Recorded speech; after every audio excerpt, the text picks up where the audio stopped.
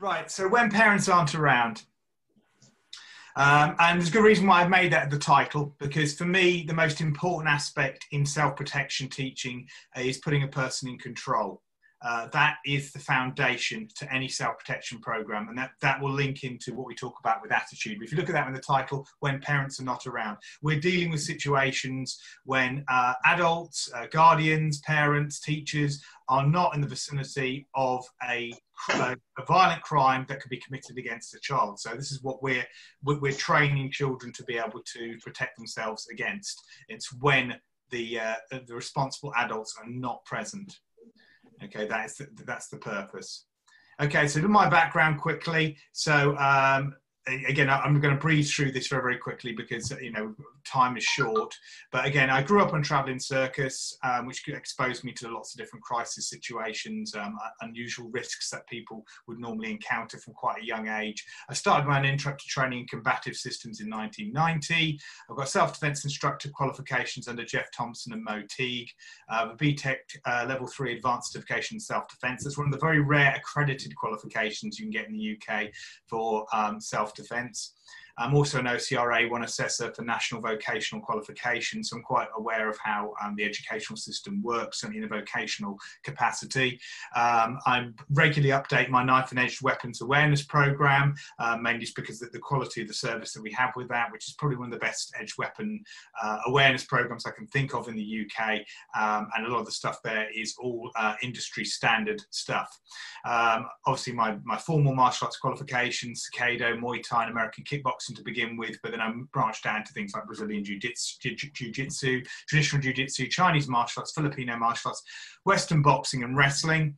I've written for various martial arts magazines over the years, and obviously I'm a published author of When Parents Aren't Around, which is what this is focused on. I've also got 2 other martial arts books and 1 non-martial arts book out there at the moment too.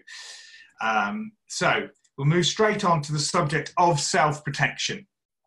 So self-protection is an umbrella term we use to describe self-defense and personal security. That's a simple way of looking at it. So what are they?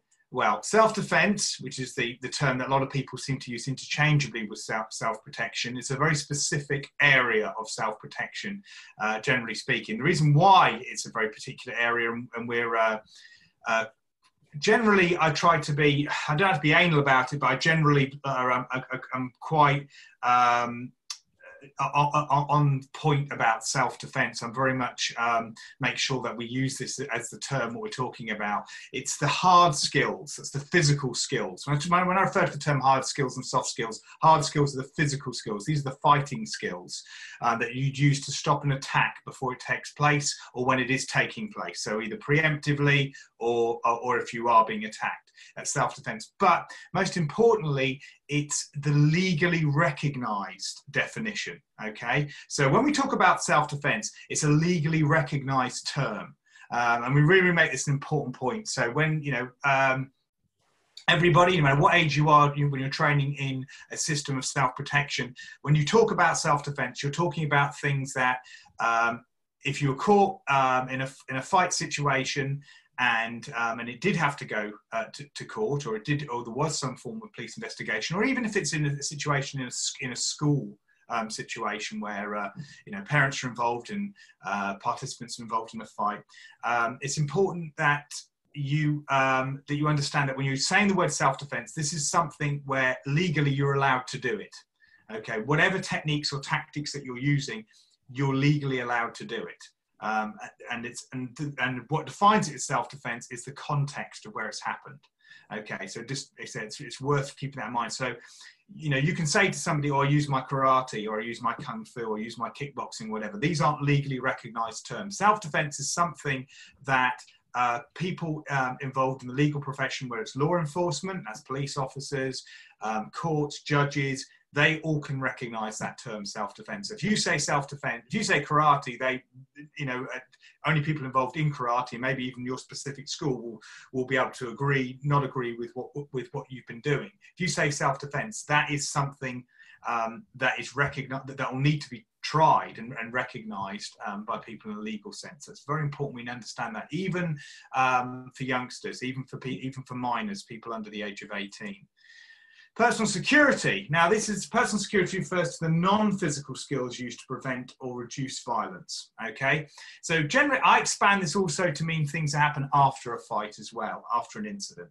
So these are the soft skills. Okay, so with that in mind, we often test people to say how much of which do you think you should have if you had a balance, a percentage balance, and a lot of people, because so much training tends to be physical, and this is the thing that, and again, I've discussed this with Ben on several occasions, but people get so invested in the physical side of fighting when it comes to self-defense. When it comes to self-defense, the self-defense part of it is only a minor part, and all the best commanders instructors, Peter Constein, Jeff Thompson, all the best ones agree that the split should be something like 10% self-defense, so 10% hard skills, and 90% personal security. So that gives you an idea. So the non-physical stuff is overwhelmingly more important than the physical stuff when it comes to defending yourself in a real life situation. We're not talking about competition, not talking about sparring, not talking about going through different like combative movements for the sake of the art or the history or whatever. When you're talking about actually defending yourself in a real life situation, the non-physical stuff trumps the physical stuff most of the time, 9 times out of 10. So 90% of it needs to be geared towards that. So that's the reason why we need to do courses like this, where we look at what is the soft skills, because often soft skills are just given lip service by people. So so apologies if that photo is a little shocking to some of you. Okay, it's again, it's a superficial wound, but it gives you an idea of what violence means, and certainly when it's looking with youngsters. So violence is defined, oops, sorry about that. So violence is defined as behavior involving physical force intending to hurt, damage, or kill someone or something. So as much as we want to paint it whichever way we want to say things, when we're talking about self-defense, well, a lot of time we're talking about handling violence, stopping violence from happening to us. If violence does happen to us, to stop the violence as quickly as possible. So here we go. Here's a classic example here. So expectation versus reality. So we've got an image of some one-step sparring there, where you've got a compliant partner. It looks very stylized, and people are setting positions, and they're going through the movement. Where on the other side of it, you've got the reality of a fight. Okay, so this is a classic sort of school fight here, 2-on-1. It's scrappy. It's not pleasant. It's not pretty, and it's very, very rarely fair. Okay. So we come to the first part of your soft skill set, and I like to begin with respect and attitude. So respect starts with you. Okay, you have to understand that you're worth protecting. And one thing I can say to all of you out there is that you're worth protecting. Okay, there's people who love you. There's people who want you to come home safely. There are people who want you not to be hurt. You have every right to protect yourself and not to allow another person from physically hurting you. You are worth protecting. Okay, you've got a lot to contribute to this world. There's lots of people who will benefit from you being a healthy, happy, productive part of society. And there's no one else has got a right to take that away from you. Okay, so it's very important to have respect for yourself. But provided you're law-abiding, you have every right to go on and live the life that you're most capable of achieving. And to let somebody, for the sake of them and wanting to hurt you, okay, take that away. Again, that's not on. Have that respect for yourself. So start with that and understand that you're worth respecting, and really mean that. I mean, there's a difference between being sort of arrogant and saying, oh, I'm the best, and putting other people down and all that sort of thing. That's something totally different. But to be able to have an idea that you are worth respect, you're worth protecting, you have respect for yourself. Okay, and respect others. So that then extends out to respecting others, and you feel comfortable in yourself. So you look to not cause trouble, and certainly not to bully. Okay, so these are things, and these aren't necessarily always easy temptations to avoid with people. Humans are like many other animals, are pack animals. Okay, we thrive in groups and always have done. We've always thrived in small groups. And that's what tends to happen throughout our history, and that's what and our behaviour can be seen. And those being in that group can draw us into bad situations. It can either draw us into groups where we get ourselves in danger, or we can endanger other people. So we need to have respect for other people, and we can and choose not to bully. So a lot of that, can come from just having that personal respect, but also to understand and to, that other people need to be treated fairly as well. And again, that starts it, because again, a lot of people who don't have respect for themselves tend to, can lash out. Some people don't. Some people just become targets themselves, which is what we don't want. And other people can, so they lash out and then get themselves involved in their own sort of problems as well. So having respect and respect for others, you'll generally create a good atmosphere for yourself, and you're less likely to be involved in a violent situation. It's not a guarantee. It's definitely not a guarantee. Okay, there's a lot more to it than that, but it starts with respect to you and respect to others. So what is a good attitude? So first of all, I would say a good attitude is the willingness to be able to walk away from a fight. When it comes to fighting, it's not glamorous. It's not glamorous. It comes from an ancient feeling in us where we feel like we have to fight sometimes to be in a good position in our group. So remember when I said we're all pack animals? There's a classic example. In our minds, very ancient part of our brain, what is driving us to be competitive is driving us to be important in the group, because that's what would happen. If you look in packs of animals, often animals that don't fight, don't stand up for themselves, they get pushed down in the pecking order, they get the least food, and they get generally more vulnerable often within a group. So, but we don't need to know that. We've built up a society now where we don't need to engage ourselves into unnecessary fights. So good attitude is to have the strength to be able to walk away from a fight situation that's not necessary. And any type of fight, virtually every fight can be avoided. Okay, we're dealing, when we talk about self-defense, when we talk about self-protection, we're talking about fights that cannot be avoided. So fights that cannot be avoided are an assault. We will get to that in a moment. But the willingness to just walk away from a fight is the beginning of it. Don't get drawn in. Don't get drawn in by insults. Don't get drawn in by taunts. No matter how bad, no matter how personal. As soon as you get drawn in, you've lost, because you've already done what the person who's been baiting you wants you to do in the first place. So that's the cornerstone of being willing to walk away from a fight.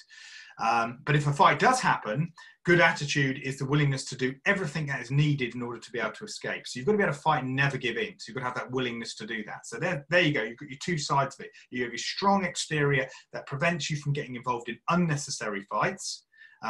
Fights over petty, small things, fights that can be avoided, willing to walk away from those, and a willingness that if it does happen, because if it does happen, you're going to go all in, do everything you possibly can in order to escape. And that's the important point. And again, that defines what we're talking about, self-protection. Anything outside of that isn't self-protection, and it isn't self-defense, and it isn't, you're going to have a hard job trying to explain that if ever you get involved, if ever the law got involved, if anyone else gets, anyone else got involved, if it's, parents, teachers, other people, other, responsible adults gets involved. If you ever get in a fight, you want to be in a situation where you can completely justify why you got in that fight in the first place, as in you were defending yourself. Bad attitude is to start or have unnecessary fights, okay, to begin with. So we've just covered that. So that's immediately a bad attitude. It's weak, because you are now you haven't got the mental discipline or toughness or self-respect to be able to say, if I walk away from here, I can take the insults, I can take what other people think they said, what other people say about me, I can handle that. But again, a weakness to that would be, no, I'm going to get drawn in and go for it. So what I would call a bad attitude, and giving up. So yeah, in a real life situation, when things get stuck in, there's nothing wrong. Okay, so you get involved in things. So I'm not saying win at all costs. We're not talking about that. We're talking about life and death situations where you could be physically hurt.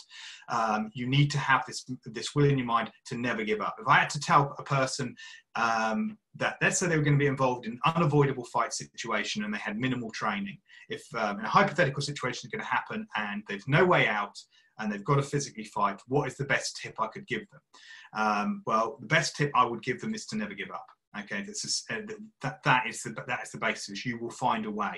As long as you can breathe, you can keep going. In some sense. And there's good books on it. And again, for the adults, I'd recommend books like Ben Sherwood's The Survival Club, which will give you examples of people in the most unbelievably difficult situations that got out of it, where people were seriously injured and they survived, and through pretty much through the sheer will to never give in.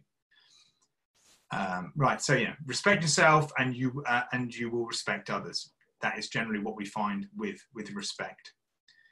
So right, so if anyone's got some space here, we can do a little we can do a warm-up activity. Okay, so the first thing, you're in your home, and so typically in our home we feel very, very safe. If it's in a place that it's a place that most people feel they're safest. There are exceptions, of course, but generally speaking, the home is the place that most of us feel are safest. However, things can happen in the home. There are things like home invasions. A number of different things could happen within a home environment. You could have people over who are guests who do turn out to be aggressive or enemies at other different points. So we need to understand where our exit points are in any given place. So even now, maybe even forget that this is your home. Look around you, and where is your nearest exit point? Well, for me, as you can see behind me, I've got a door straight behind me. I go out that door, I turn right, and then I'm straight into my hallway. I turn right again, I'm straight out. I'm out the front door. If I go straight out, if I turn right, so if I go to this door, turn right, go straight on. Okay, I need to turn left, go across the kitchen to go to my back door. These are my exit points. So look around you and see where your exit points are, first of all. Okay, know where your exit points are in order to access. So we'll look at some movement. Okay, so first of all, can we, can everyone get up? Okay, if we can see everyone get back up. Good. Okay, I'm just going to move my chair away. This one here. Okay, so we're just going to look at some very basic movements. Okay, so first of all, okay, posture with purpose. So how do you stand? So typically, different people's stances give away a lot about what they're like as a person. And even if they don't give away what they're like, it's whatever you're going to be giving to somebody else. So if you stand, again, some people do this, you get this kind of up splayed arm kind of attitude to thing. That goes a stage too far. To some people, that's going to show a lot of confidence. But there's sort of people that's going to intimidate are not the sort of people who we're trying to defend against. Okay, but unfortunately, there's going to be a section of people who we are trying to defend against. Who, as soon as you show an arrogant stance, as soon as you show splayed arms, chest too far forward, head up like this, and that sort of attitude, you're going to become a target for them because they're going to see you as being a challenge to their position. And again, if you haven't got what backs up, it becomes an unnecessary fight situation. Then you've got this, okay, so obviously people put their heads down. So immediately, not only that, you switched off, but you are now immediately in a very vulnerable position. You become a soft target for the sort of person who would be targeting people like that, a predator. So stances should be nice and relaxed, okay, so definitely shoulders back and head up, okay, and the position here so you can look around. So I know where my exit point is. So we're just going to walk, okay, can we just, so you've just got the room, okay, there, so we're going to just walk around naturally. But as you walk around naturally, I want you to keep your head forward, okay, and look at a point, okay, as you're going. So as you see me as I'm walking here, okay, again, I've got limited space, I haven't got a big room to walk across, but I'm looking straight ahead of me, okay, as I'm there. Looking straight ahead of me, and I'm moving around, okay, so we're there. And so again, if we were in a hall, this is what we would be doing. So we move, our hands down, okay? Again, it's confident, but without being aggressive, without being arrogant. And again, you're keeping that kind of position there. So now, as I'm here, so where's my exit point? So I can see where my exit point is at the moment. As I'm doing that, I've got my back towards the exit, because that's what I'm looking for. Okay, I'm making sure that I'm not just going to blindly go back into the exit. I can see out the corner of my eye. And often people think that they have to turn their head to look at a thing. You can see things out the corner of your eye. Take things in your peripheral vision. So we're here, that's my exit point, okay? So can everybody, sounds like a really simple thing to do, okay? But can we just work on looking there, here, move forward, okay? And then now move back towards the exit, okay? See if you, now if some of you are doing this, some of you are kind of like that, okay? Well, this is telling you something straight away, okay? So you know, if we, you know, we can all be here and striking and punching and our stuff like that, but if we can't move tactically towards an exit point, then that's a problem. Okay, that's going to be a problem, because, and I don't care what people say about not running away. Exiting again is a primary self-protection tool we need to have. It's a primary self-defense tool. It's a primary hard skill we need to have. We need to be able to move towards our exit. We need to know where they are and to make sure that they're secure. And we need to access them as quickly as we possibly can. Because as a threat, as time goes on, and a threat, and we've realised we've got a confirmed threat to us, it gets more problematic as time goes on. The threat gets bigger. Okay, so now you could be, after just dealing with one person, you could be dealing with more than one person, or you could be dealing with a person with a weapon. And so it gets to the stage where it's going to come, your chances of dealing with that situation physically start reducing. Get to an exit, and we've got our advantage. We've got distance, we can move away. Okay, so we're just going to, again, so up here, okay, there, okay, and then we're going to move towards the exit. Okay, so just a little bit faster now. We'll walk towards your screen, okay, and let's go towards the exit point. Okay, check it. Here, move towards the exit point. Good. Again. Calm, exit point. Okay. Okay, right now, just calm normally, everybody. Just walk around here. Okay, breathe in, breathe out, nice and controlled. Exit. Okay, back in. Bring your breathing down again. Control your breathing. Control, look around, look at your points. Straight ahead, exit. Okay, again, move. Good, good. Exit. Okay, right, anyone got any objects? Okay, I've got a few objects here. Okay, get a few like objects. Okay, yeah, sit, focus mitts. I've got this little bottle of water here I've got down here. I'm going to put that in front of me. Okay, so it's right directly in front of me. I don't know if you can see that.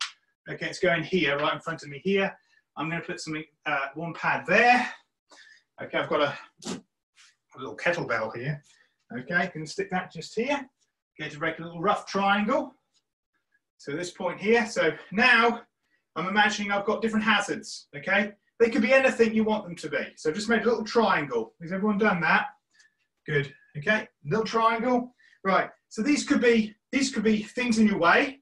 Or they could be people. Okay. What you're going to do is you're here now, and you need to get away from them. Okay. So the first one is blocking your doorway, your exit point here. So we need to better move around him.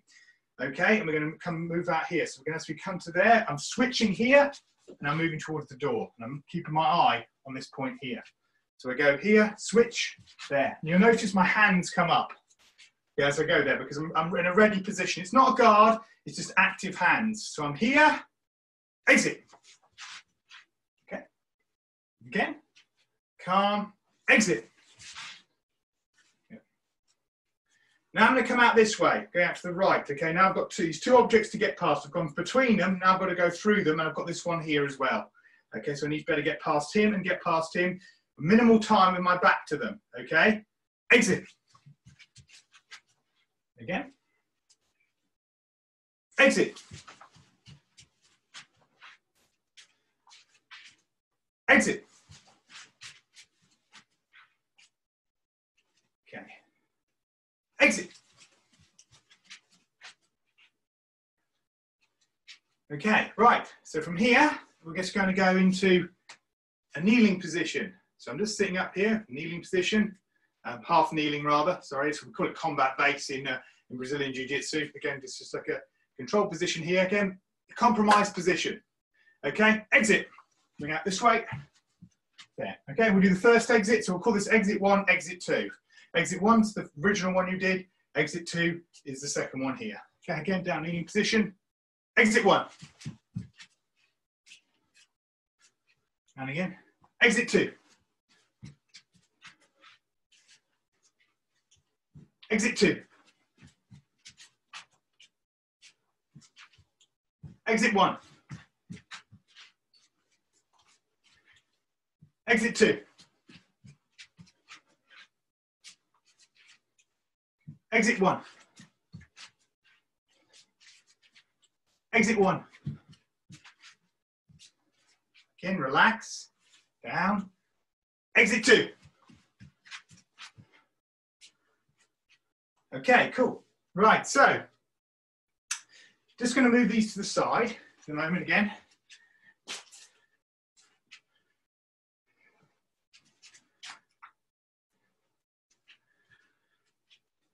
Okay, so just going to move. Okay, so we're moving around now. So keep our hands up, moving around. Okay, everyone around. Okay, important here is that, again, we can move. Very, very important. All fight situations, they move. They're dynamic. Try to get out of the habit of just doing lots of fixed techniques on the spot. It's got a time and a place for it, but most fights are moving. So we're just going to move. Okay, so we're moving now. Our hands are up. Okay, so again, threats could be coming from anywhere. Moving an area here, just want you to be in a combative movement, nice and relaxed. Okay, so moving here and change levels. Round, change levels. Okay, why do we change levels? Well, again, someone tries to grab hold of us, we drop our levels, less likely to be taken down. Okay, that's an anti-grappling procedure. We should get used to doing that. Someone gets hold of you, drop levels.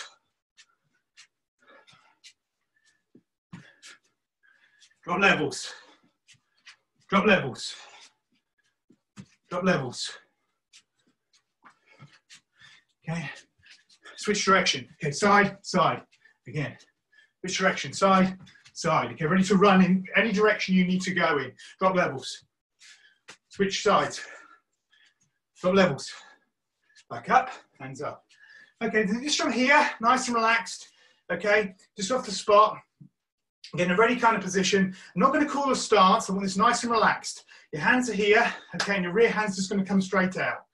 It can be a reverse punch or a cross, or it can be a straight palm. Self-defense, I generally prefer palms, okay, to the head, and often teach that. Less chance of getting damaged and has a lot of impact, okay? But again, if you're accurate with your punches, there's no problem doing that. It's what comes natural to you. Nice and relaxed, palm. Strike. Strike. It's a rear strike. Strike.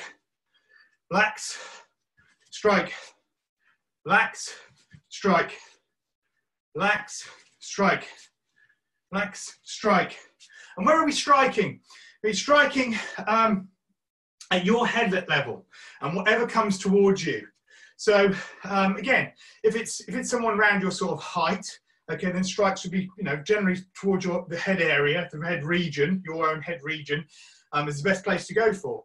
Get a larger person. Again, if we're talking about people, under the age of 16, under the age of 14, you've got a lot of different sizes that we're dealing with. Okay, so I'm aware of a lot of you're dealing with people who are all different sort of sizes. So again, it's still your head level though.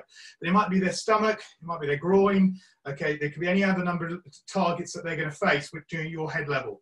So when you do that, that's what we need to visualize. Okay, other hand, strike. Relax, and again, strike. Okay, notice my hand comes up as I strike, so I'm protecting. Strike, strike, strike, strike. Okay, good. Relax. No stance. Again, we come from here. The only stance we've got is just on balance. Okay, so you're just naturally on balance. Strike. Okay, strike. Okay. Another thing to important point is, again, so we're moving around a little bit now, a little bit more movement, and strike, strike. Strike, circle, strike, strike, strike, strike.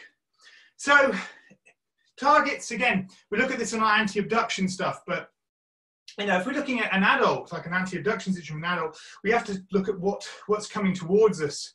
Striking someone's head, striking someone's stomach, these might not be in range, okay? So we have to strike what's coming towards us. So again, we tend to use very much forearms and straight shots here, whatever comes towards us.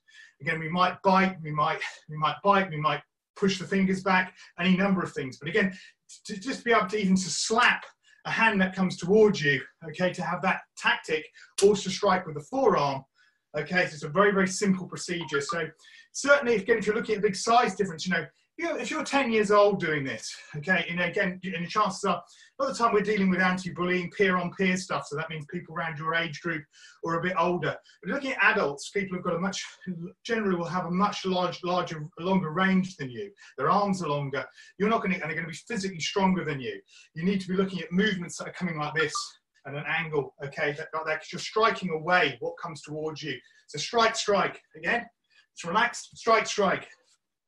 strike, strike. And you can use a palm, strike, strike, slap hand as it moves away. Strike, strike, exit, okay? Let's go again. So decide what you want to do, okay? Straights, okay?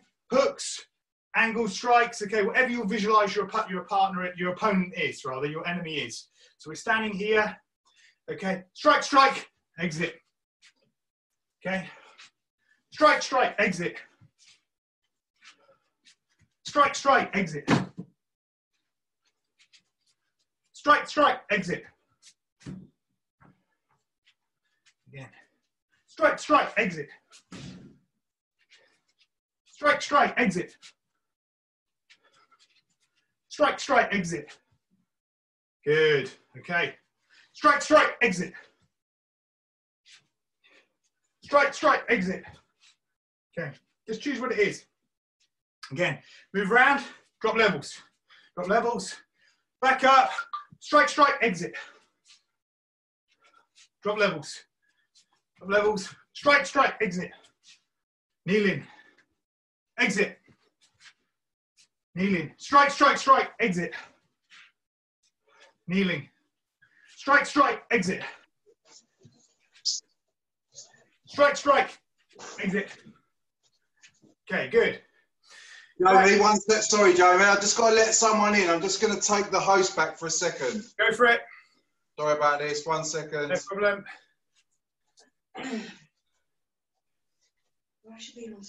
Okay, all good, Jamie. Thanks. Cool. Good. Okay, so next thing, again, moving into this whole idea about being grabbed and anti-grappling and people trying to get hold of you. We've got to drop our hips back. Sometimes it's not enough. An exercise that will promote stronger leg defense, stronger lower body defense is a sprawl. It comes straight out of wrestling. And it's your takedown defense. And again, I think any system that teaches self-protection, and certainly any strike-based system, should really consider always having sprawls as being a regular part of their training, because it'll teach you anti-grappling. If ever was the beginning of anti-grappling, it would be that. People talk about anti-grappling techniques. They're things that it often comes up as stuff where people who don't want to grapple, who don't want to train to grapple, like to put in. They think, oh, if I bite, if I eye gouge, if I do all these nasty things, if I hit hard enough, I don't need to grapple. Truth is, it's going to be the case. You're going to get somebody who's even half competent at grappling, and they get hold of you, and you don't know how to grapple them, you're in trouble. Okay, it's as simple as that.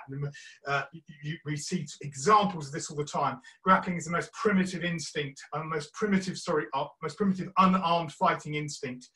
We probably grappled evolutionary long before we struck with our hands, the chances are, certainly with our fists. We grab, we manipulate, we throw, we trip.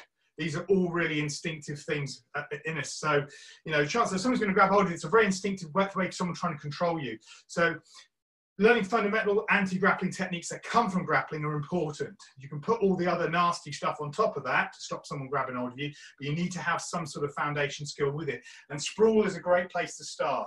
So the sprawl, you go down, you practice it a bit like a burpee. Okay, if you don't know what a sprawl is, I highly recommend that after this, you go online, Google it, put sprawl in, S-P-R-A-W-L. Look at sprawling. And even if it's looking in sport, doesn't matter. They're the best people to show you it. Wrestlers sprawling. Okay, your hips are going to hit the ground, and you're going to have your arms out here. You wouldn't have your arms out here as you're defending it. Okay, it's just we have to do this because we can't mimic it solo otherwise. So what the sprawl is you go here, and your hips go down. Okay, so we drop levels here like we were doing before, and our hips hit the ground.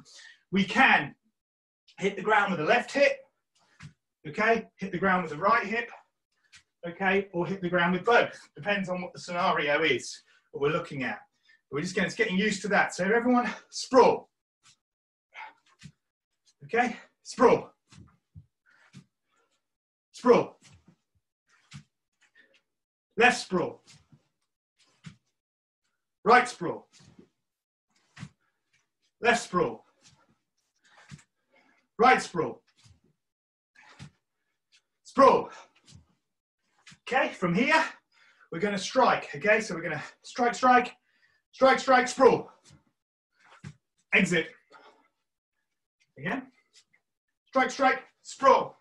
Exit. Strike, strike, sprawl, exit. This time we're going to come up with a knee. Okay, someone's coming in, they're trying to grab you, trying to grab your legs, you're sprawling, so they don't pick you up. Again, it's great for kids because, you know, it's one of the things, again, that an adult will try and do, try and pick you up. So you need to be able to ground yourself, pull right down to the ground to get away. And sprawling will help you do that.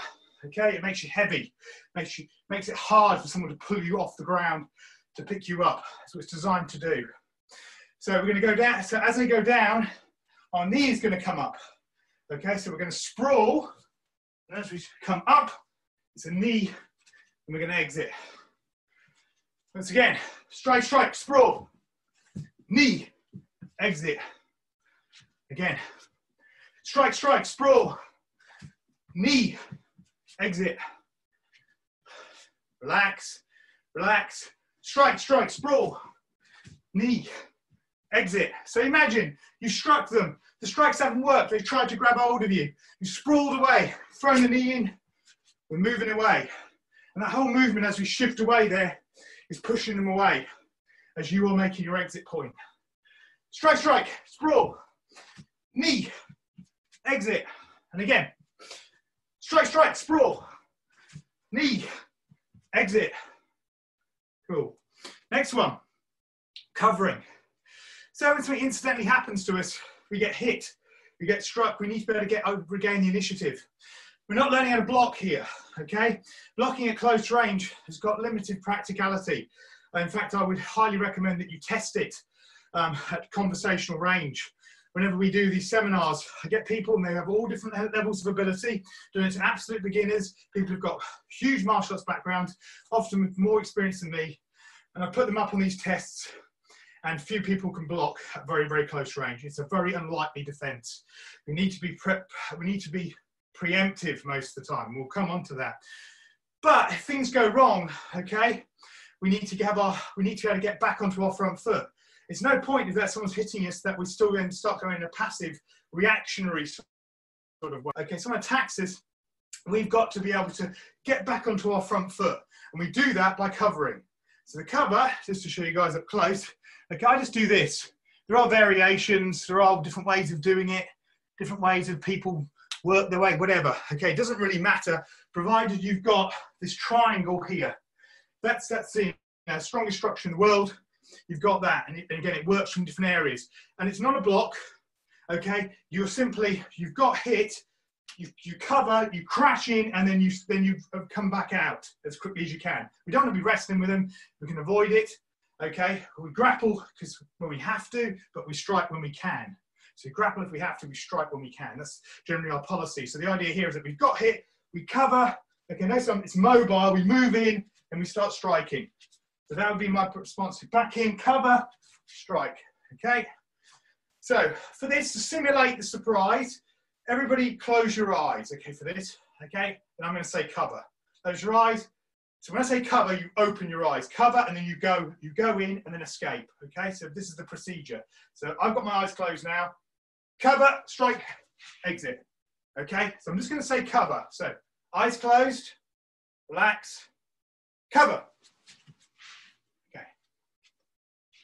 Eyes closed, relax, relax, relax, relax, relax, cover. Okay. Relax, eyes closed, cover. Okay. Relaxed, eyes closed, cover. Eyes closed, cover. Okay, cool. So, moving on. Okay, so again, we just looked at it, we've gone through the obstacles, so that's on the list again. Right. What we would do if we were doing a normal course is something we call predator versus prey. I've done it with Lee Mullins guys. It's definitely the predator versus prey drill. We've had that before.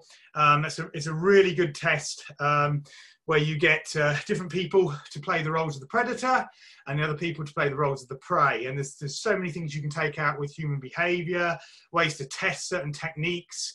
But in essence, what it is it's a small number of people are designated to be the predators, and then everyone else is the prey. And the idea is that the prey obviously need to get out of the way of the predators as quickly as they can. The predator gets hold of them, they've got about 5 seconds to get out.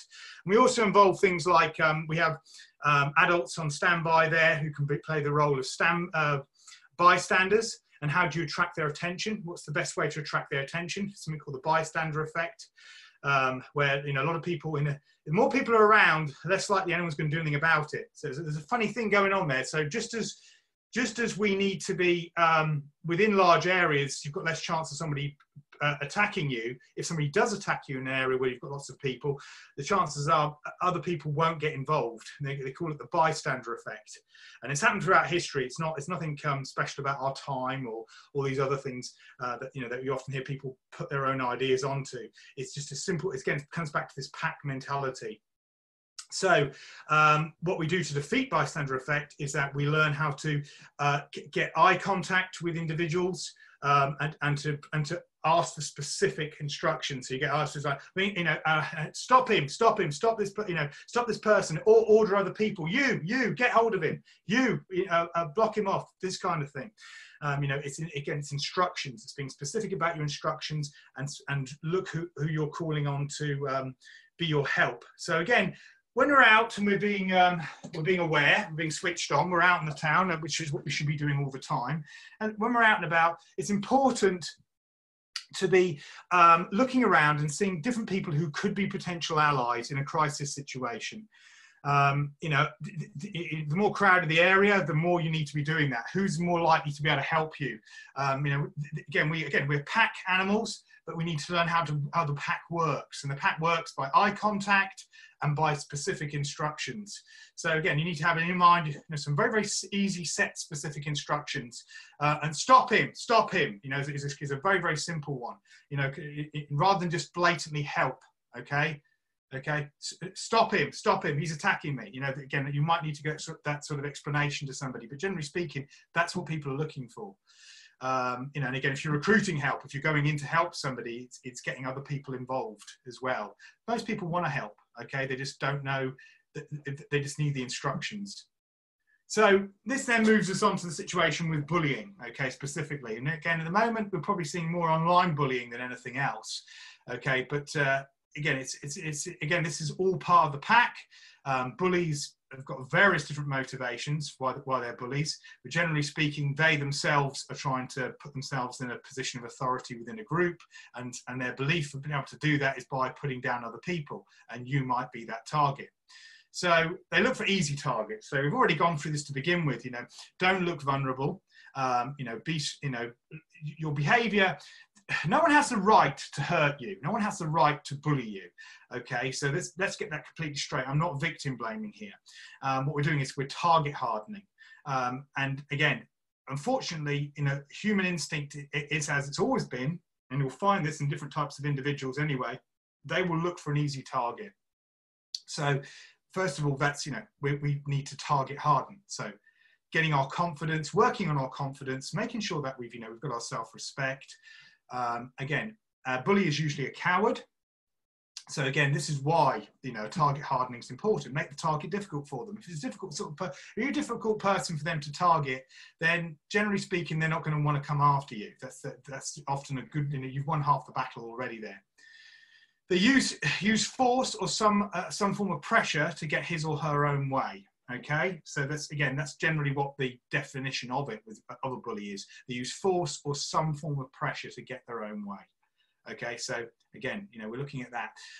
It can be physical, but it can use words, and they can use both. So again, this is all setting up our respect and our attitude boundaries in place. And boundaries, again, it comes back to our point again about boundaries. They often have their own problems, okay, so there are other motivations that are behind it, okay. Unfortunately, with us, when we're dealing with a bullying situation, that's not immediately of importance to us. Our importance is to stop them from bullying us, to prevent them from bullying us.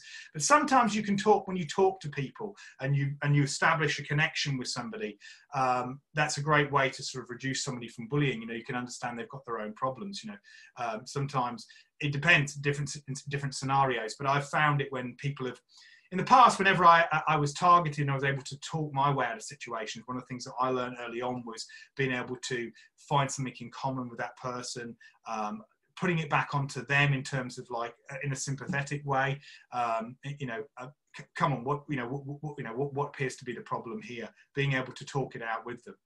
But first of all, the trouble is that, again, if we're looking at the word situation, this is what draws a lot of people into physical fights, okay, unavoidable, avoidable fights.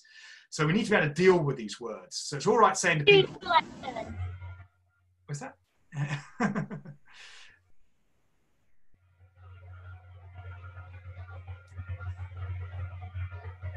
second. Jamie? Yeah?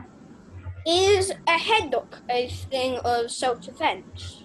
We'll cover that in the questions at the end, okay? All right, I'm just looking at dealing with words at the moment, okay? So when people, again, when it comes to dealing with words are what draw a lot of people into physical situations that could be avoided.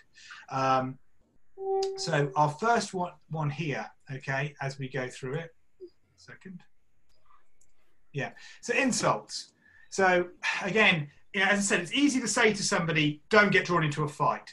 Don't get, it's easy to say to somebody, don't get baited. To have a good attitude is to walk away from a fight situation, to walk away from an insult. But when the reality happens and you're feeling really bad about yourself because what somebody's saying to you, and you don't want to fire back because you don't want to make it into a fight situation, you're trying to do that part of it, still can really hurt you if you're taking on board what they're saying. So, anyone wants to fire something good about you, try and fire back something, something bad about you. Fire something good about yourself. That's often the bounce back. This is what Robert Higgs, an anti-bullying expert who goes all around the country. He wrote there's a few books, again, I'd recommend of his. One of the things he points out is sort of saying something good back. Always try and bounce back with something good about yourself. Okay, so you're ugly. I think I'm pleasant looking. You could keep saying, whatever bad someone comes back to you, you come back with something good about yourself. It's hard for them to track with it. Rather than firing back, what they want you to do is to say, no, I'm not, or you're ugly too. Okay, we say, I think I'm okay. I'm happy with myself, and it keeps going. There's no traction for them. There's no fire for them to burn through, to catch on to. Again, keep it short. Don't be drawn into a conversation. Okay, a lot of time when bullies are trying to snare you. Okay, it's like some form of trap, some form of bait. When people bait an animal to capture an animal to eat it, such as a fish, for example, they put bait on the end of a hook, they stick it in the water, and the fish goes to the bait, they catch the bait, and they get brought in. Same thing here. A bully is looking for things that either an insult that's going to make you upset, so they can just that they can then keep going at you, or you'll fire back, and then you fall into their trap of getting berated by them, getting attacked by them. And then it can escalate into a fight situation. So keep it short. Don't be drawn into a conversation. Don't be blackmailed or threatened. Tell somebody you trust. Really, really important here. Okay, no matter how bad a secret is that somebody has about you, if they're going to use that secret to get something off you, the first thing to do is to be honest. Okay, preempt them to it, and it'll put them off like nothing else. As soon as, I always say press the fast forward button. So if somebody says something, I'm going to tell the teacher about this, or I'm going to tell your parent about this, or I'll tell everybody that you did this, that, and the other. No matter how bad it is, to know that person has that secret about you and they're going to use that to get something else, it's far worse for them to hold that secret on you and to be able to use it to get something else than you then just being facing up and going straight out to do it. And it'll give a message to them that they haven't won, that they can't do that with you. It's against an important thing. So blackmail or threats, don't let somebody use that to get their own way with you, ever. Honesty is always a good policy. Again, with threatening, if someone threatens you, seek help immediately. Go to your parents. Always be able to go to your parents. No matter how bad the situation is, always be able to go straight to them and speak to them. It's very, very important. And anyone else you can trust, obviously, an adult you can trust. Again, this is really important. Understand that no is a perfectly acceptable answer and should be respected. No can be a single sentence. No, full stop. Okay, say no. Okay, if somebody doesn't take no as an answer, that there's only one thing they want to do, and that's to control you. So if you've said to somebody, you know, if they said to you, you know, can I copy your homework? And you said no, or can I borrow something from you, and you know they're going to break it, we don't trust them with it, or it's something that you've been told that you've got to hold on to for whatever reason it is, and you say no. You can say no politely, absolutely. I think the more polite it is, the less chance you're going to aggravate a situation. But always understand that no is a perfectly acceptable answer, and people who don't accept no as an answer, they only want to do one thing, and that's to control you. So that's a really, really important rule to go to. Of course, you have a few options. Okay, so comply. Where would we comply in a self-defense situation? So you would comply if, again, so let's say someone's being aggressive and they want to get something off you, and they're going to be, and it looks like it's going to be violent, and they're dangerous. Okay, that's a classic way of complying. Okay, it's easier to just, you know, someone threatens you with a weapon, okay, and they want money off you, give them the money. Okay, give them the money and get out of there. Your priority is to escape, not to hold on to that money. I always look at that situation with my daughter. Once asked me, she said, you know, what would happen if somebody, you know, pulled a weapon on you and asked for your money? And I said, well, I'd give them the money. And she was shattered for a moment there, because, you know, martial arts instructor daddy, you know, done train with lots of different martial artists, and she'd seen me fight and all my background and all this sort of thing, and suddenly just shattered, because I'm so used to seeing, even though things I'd said and I'd hoped had gone in, this image of somebody would, you know, not going to give over your money, you're not going to give over some of that. And I said, well, okay, let's look at it this way. You come to me in a hospital, and I'm on a hospital bed, and I'm dying, or I'm in a serious injury that's going to affect me for the rest of my life, where I can hardly walk, and I say to I say to you, I'm here because I was defending my money. I was here because I didn't want that person to get hold of my money. Would you be proud of me? And of course you go, oh no, of course not. The only time, and you have to decide to yourself, when is complying not going to be when is complying not acceptable? So when is not giving in? So not giving in to someone would be someone tries to take you away. Okay, it could be somebody wants to do something physically with you you don't want them to do. Okay, that is a time where you would not necessarily comply, where you would say no, where you would stop. Okay, and you'd have to fight maybe. But again, comply. Someone's asking you for money, and they've got an obvious, and they're an obvious threat. Okay, it's not a bad thing to do that. And give them the money, and then you can dob them into the police straight away, you know, and call on help afterwards. But again, yeah, someone's threatening you with a violent situation, and you can see it could be a very dangerous situation. That might have to be an example we comply. Every situation is different, but that's just a typical example. Dissuade. Okay, so this is the talking down. This is the telling it's not such a good idea. So a lot of time we can dissuade people by how we look. Okay, just by being confident and showing that we're confident. We're less likely to be a target. But to dissuade and to talk somebody down, how do we do that? How do we de-escalate that? Well, there's, you know, someone could be an aggressor. They want to pick on you with a fight. You might change the subject. You might talk about something else. You might try and take it away from it. You might start trying to, again, back to that point I talked to you before about trying to look at things from their point of view. So I can see you're upset. I can see you want to fight me. I don't want to fight you. Why would you really want to fight me? It's not going to make you feel any better about it anyway. And then, you know, and try and move it on like that. Again, their ideas of de-escalation. Now, when a fight happens, something physical happens, the longer you're in a physical fight, the worse it's likely to be, the higher the risks are going to be to you and to other people involved. Okay, but the longer it is at the beginning of a fight, before a fight happens, the better it is, because the more chance you've got of them cooling down, thinking maybe they shouldn't hurt you, maybe there's something about you that they might like, or they might think, oh, this guy's not an enemy after all. There could be any number of different things that just put them off, and sometimes they need a loophole. You know, sometimes, you know, when I say a loophole, you need to give them an excuse why not to attack you. Okay, so again, they call that, you know, like loopholing, saving face. You know, even that could be just, why don't I want to fight you? You know, you're much tougher than me. You know, it's quite simple. Right? That's something that a lot of people don't expect. They expect people to stand up. I mean, I remember I've seen that so many times, you know, in school situations where people are forced into fights, which they don't feel confident they're going to win anyway. And again, it is a trap. So a lot of the time, again, that's part of the dissuading and de-escalation. The longer you've got to talk to somebody in a sort of a pre-fight situation, the more chance you've got them stopping them from fighting you. Distract. Okay, again, it's all part of distract. Yeah, can we keep it unmuted until then? Okay, thanks. Okay. Distract. That's like. Apologies, Jamie. The parent's not there. I'll message him to switch it off. Okay, cheers. Thanks, Lee. Cheers.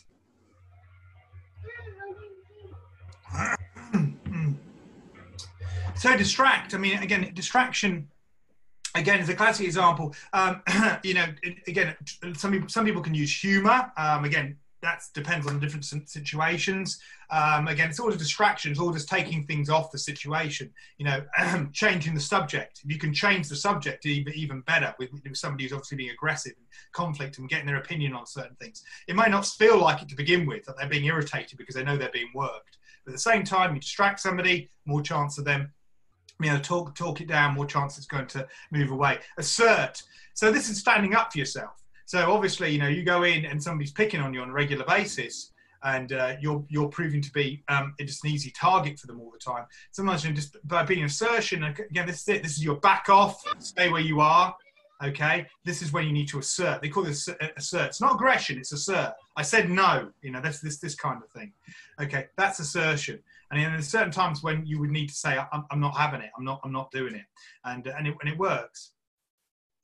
Okay, so again, we on a pressure testing sort of thing we might do, again, there's something else called they call it the broken record, and we might think of it these days as a song stuck on repeat. So imagine when you've got like you've got a device on with it, you've got a song, and the song just keeps going on and on and on. It plays again and again. Has anyone ever had that when they've like just had a song that seems to be on a loop? Okay, that's a way of sometimes dealing with a person. So someone says, can I copy your homework? And you say, no, I don't want you to copy my homework. We'll both get in trouble if you copy my homework. Oh, no, I'll make sure I'll just copy it and put it into my own words. It'll be okay. No, I don't want that. You're not copying my homework. You're not copying my homework. Every time you end the sentence with, but you're not copying my homework. And you can start it with things like, yeah, I understand. I know it's very, very difficult. You could try different things, but you're not copying my homework. And you just keep repeating it again and again. It's the same way as people who used to work nightclubs, work places where nightclubs, people go out for parties, pubs and that, and you've got people standing on the doors who work security. They often use what they call a song stuck on repeat. I understand, but you're not coming in. Okay, so if there's somebody they're not supposed to go in there because wherever they're dressed, they'd end the sentence always, I understand, but you're not coming in. And they might shout, they might insult, and you keep your cool and you go, I understand, you're not coming in. Same thing here. Just stay away. Yeah, I get it. I understand. Just stay away. Yeah, I'm ugly. You don't like me. Just stay away. Again, that broken record all the time. And again, it can work for so many different things. It's something you don't want, you're not comfortable with, and somebody keeps on trying to not take no for an answer. Again, that's often a good tactic, just to keep feeding it back all the time. Again, another good book, Superpowers for Parents. That's a good one for parents out there. I highly recommend Superpowers for Parents. Talks about simple strategies, and again, devised by psychiatrists, a child psychiatrist actually, for children being able to handle that kind of pressure, people trying them to do something. I'm not going to steal. I understand, yeah, you want to go get those sweets out of that shop, but I'm not going to steal. I'm not going to steal. Just keep saying it, and just again, you've got enough respect for yourself to know that it's the right thing to do. That would be an example of that. The broken record or song stuck on repeat. So, okay, move on to some questions now, shall we? Yeah, cool. Jamie? Yeah? Who am I speaking to? Charlie, is it? So, what will happen if you're, like, really poor and they ask to give you, and they tell you to give them money, but when you give them money and you don't have any more, they ask for more? Yeah, well, that's a very good question, Charlie. As I said, every situation is different, so I don't like giving like an easy answer to every single one. So if that money that you've got, if you know that they're just doing that on a regular basis, you have to decide what the threat is. That might be a situation where your option is assertion. I mean, originally somebody asked you for money. So, right, someone asks you for money, and you have to decide what sort of threat are they? Okay, so if this is somebody like, are you saying this is somebody around about your sort of age? How are you imagining the person who's threatening you in this situation? How are we imagining him? A robber? Sorry? Like like a really bad man. A bad man. Well, like an adult asking you for money. An adult. An adult asking you for money. Well, it's again, not a child. Yeah. Well, even if you have to give someone your money, and you're in a situation where, you can't you can't say no because you're worried that you're going to get physically hurt in that situation, and you haven't got much of a chance if you fought them. Again, giving the money is not a problem. You just then need to be able to then tell somebody straight away this is what's happened to you, because that person's already committed a crime. They've already been stealing. So that's where you report it. That's when you always say it. So but if you're talking about another child who every day is going to ask you for your money, then that's assertion. And from the beginning, you need to be able to stand up and be able to say no, you're not having it. You're not having it. This is mine. Okay, if you threaten me again, I'm going to I'm going to speak to the teacher and speak to my parents or whatever. Being able to have that level of assertion to be able to do that, to be able to control that situation. It depends on what the risk is, you see, Charlie. It depends on how bad the risk is. If somebody who's a great big person who's going to be a serious threat to you, what I'm saying is give them that money and then go report them. Get out of there as quickly as you can. Okay. If it's somebody who you're going to see every day, okay, that's going to try and get your money off you, then from day one, you've got to be able to assert yourself on that and report them as well, okay? Yeah. It's always important, though, to always report a person who you think is going to hurt you, okay, physically hurt you after you've done it, because then from day one, the adults know that you've done the right thing to begin with. So if you ever do have to you get in a physical fight with them, let's say they do get things worse, they know straight away from day one that you have been the person who doesn't want to fight. It's called covering your tracks. Thank you. Pleasure. Anyone else? Ethan, did you want to ask something? Nah. That's okay. Okay, any more questions, guys? If you need to ask a question, unmute yourself. Can you hear me? Actually, excuse me, but what happens if, just say, someone, they've got a weapon that's life-threatening, and they walk up to you, and they say, I don't know, they give you a serious threat, and you can see they're actually going to do it. Like, just say someone walks up to you with a knife, and then they tell you, go and rob a place, or I'll stab you with this knife. Okay. Well, that's it again. And so you're again different situations, different circumstances. Like a grown adult. Like a grown adult wants you to do something when again. It's a very hard judgment thing to do, but again, the important thing I would say with that, okay, Ethan, is because it's not easy to answer that kind of situation. If you're stuck in a situation where you've got a person holding a knife straight and telling you to do something, your health and well-being is the most important thing there. Okay, so you need to do whatever they're asking you to do at that particular moment in order, and as soon as you can escape, get out of it. Okay, that's what you're going to be thinking about doing. Okay, so for the time being, you're going to be thinking about, I've got to be able to escape. However, and this is the important thing, the next part of the course is awareness. Okay, this is what we're about to touch on there. So, and a lot of people, when we do self-defense situations, have someone holding a knife at them. Okay, it's a common thing that you see because it's what you watch, and you see people doing defenses against knives, and you see, and it's a scenario that a lot of people work on. However, what I like to emphasize all the time is everything we can do to prevent that situation happening. And up to the situation where someone pulls a knife on you, there will have been several signals that have been given away where you could probably have got out of that situation. Okay, this is important. It's important to be able to train that. That person has first got to target you. Okay, so that's number one. We've got to assume that they see you as a target. So you just said it's an adult. So yes, an adult could target any child. Although to be honest, they'll generally try and target a child that they feel is not going to give them a much aggravation. It's not going to make much of a noise or whatever like that. They're going to, if they do want to target. So again, but let's say for argument's sake, they've targeted somebody who's being confident, whatever. You've got that part of it. So then you've got to approach you. So you know that they're coming towards you. They know that you know that they're coming towards you.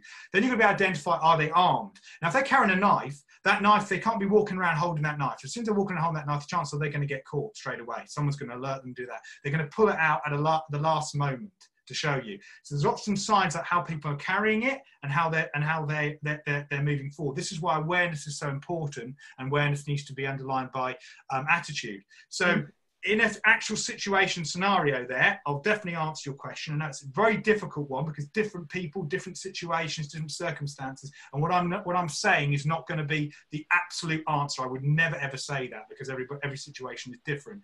But my argument would be is if you're an immediate threat with somebody who's going to physically hurt you, and you haven't got much hope of being able to get away from them at that particular moment, your job now is to use this to talk to them as much as you can to make them assured that you're not going to hurt, you're not going to fight back, whilst all the time looking for when you're going to make an exit. There's been plenty of examples of children who have even been kidnapped, and during their time being kidnapped, all they've done is to keep this going all the time, where they're showing the person who's kidnapping them they're not a threat to them, that they're not going to do anything, and whilst they're doing that, they're looking for where the exit points are. That's why, again, we did that exercise there where we just keep going towards an exit point. So it's a really good part of your regular training. So when you're doing your katas, when you're doing your exercises, always try and factor in a little bit of time for when you're going to exit points. And when you're when you're going down the town, when you're in a shop, or you're walking down the street, or you're walking anywhere else, look at things where are potential hazards, where are places where people cannot see you. Okay, and they're the places to avoid, obviously, and be aware of looking around with you all the time on it, because then you'll pick up on those signs early on as well. Okay, is that helpful? Okay. Yes. Yeah. Okay, good. Thank you. Thank you for the question.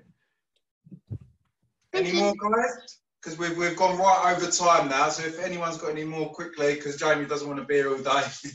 No, that's fine. Yeah, go on, Josh. About breathing in a fight situation, how do you control your breathing? Yeah, it's a good question. Okay, but generally speaking, I always when I do my training, I always come back down to breathing in 2, 3, 4, hold 2, 3, 4, out 2, 3. Now that's a dramatic version of it. That's when you're doing your actual training. So it's you do like an edited version of that when you feel the stress happening to you. So as your heart rate starts going off, you just take a controlled breath of it, but you make sure that you're going in, hold, out as you're going. And again, it's trying to control that. But again, if you do a lot of that as a practice, it's like doing your press-ups. You do lots of press-ups, can make a lot of your upper body strength techniques stronger. You do deep breathing exercises, therefore you've got more of a chance of being more connected to your breathing in a stressful situation. But again, a lot of that, the best way to find a lot of these things with the breathing and that kind of thing is to do pressure testing. Okay, it's to do pressure testing exercises. Appreciate we're in lockdown at the moment. Some of you who are in lockdown with fellow trainers, you've got a partner to train with. Put yourself in situations where you close your eyes and you get that shock and you go straight into whatever drill you're doing. Okay, those you're on your own, if you want, you could put a series of sounds on, if you like, and decide when a certain sound, you hear a certain sound, that's when you're going to open your eyes and you're going to do whatever drill you're going to do, your fighting drill. So you're stimulating that stress response. And then that immediately comes back onto your breathing part of it again, because as soon as your heart rate goes up, then your breathing starts to speed up because you want to be taking in more oxygen, and you just you learn how to control that. So that would be my answer. My answer is that in regular training, do your deep breathing exercises, which where you breathe in 2, 3, 4, hold 2, 3, 4, out 2, 3, 4. And what tends to happen is you instinctively start to regulate that breathing as your heart rate goes up and you get into more of a stressful situation. But again, practice it. The more you practice it, the more that then becomes, part and parcel of how you act under high pressure. Brilliant. Thanks, Jamie. Pleasure. Right, lovely. Thank you. Thanks, everyone. Thanks for joining, and thanks to Jamie for a brilliant session. I hope you all took something away from that, because I think it's really important that you know this stuff. I know we do try and cover it in lesson, but we've only got a short amount of time to do hard skills as well. So we try and fit in these soft skills at the same time. and we take massive inspiration from Jamie because he knows what he's talking about. And Jamie, we'll definitely have you back. And Jamie, we'll definitely next webinar at some point. Ben, I'll send some links over to the relevant material as well. Brilliant. Thanks, Jamie. Thank you.